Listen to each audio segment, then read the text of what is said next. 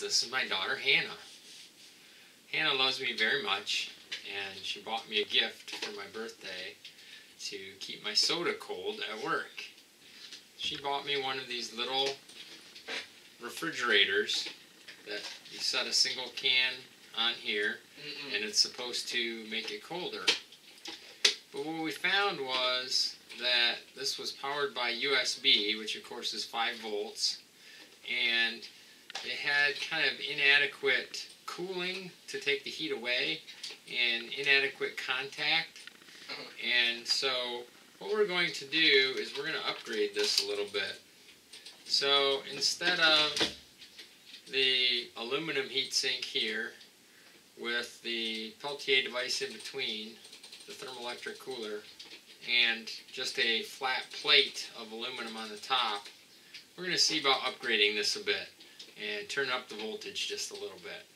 So we're using a 2.5-inch copper pipe cap because of its thermal conductivity.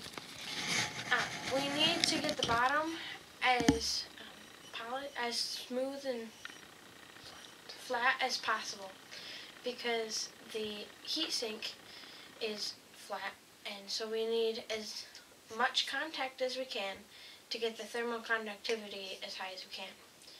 So to get it flat, we're going to sand the bottom down. So this is the thermoelectric cooler, and we want the heat going away into this copper heat sink.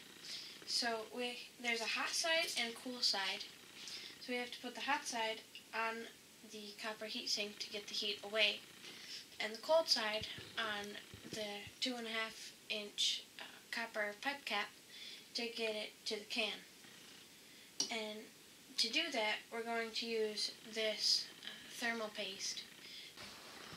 So this is our temperature controller, and so it's reading the temperature of the copper pipe cap, and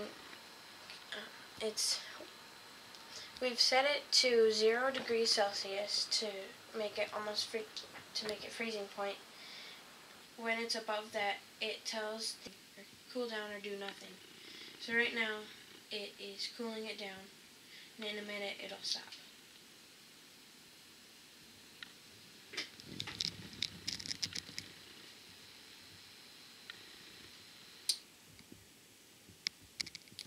So now that it's stopped, as soon as the temperature raises, it'll start up again to make it continually the same degrees. We're going to insulate the cold side so that we don't have condensation or heat loss.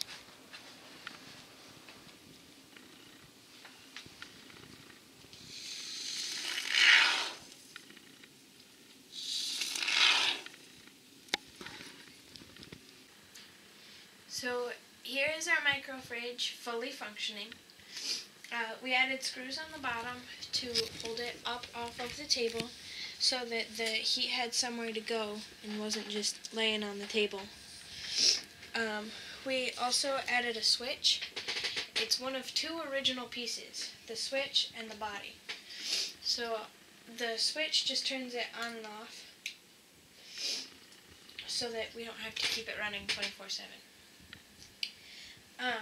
Instead of a 5-volt power supply, we're using a 9-volt power supply that we actually took from a DVD player you can have in the car. So after that, we mounted the temperature controller. So we Gorilla Glued it to the body, but we ran into a problem. The capacitor and the relay, which were once right here, ran into the can. So we took them off of there, wired them through the back, and put them on their own circuit board down here.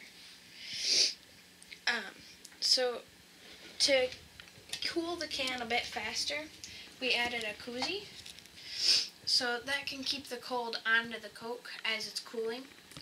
And our temperature sensor, we stick in the koozie on the side so that it can read the temperature of the Coke, not the koozie.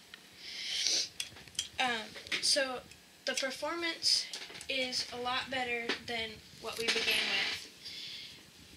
now it cools a room temperature Coke to drinkable temperatures, which is almost freezing, in a little bit over 4 hours. So if you have an already cool Coke and you put it in there, it'll stay cool for as long as you want. To up our performance a little bit, we're going to put some insulation on the side so that it cools it even faster.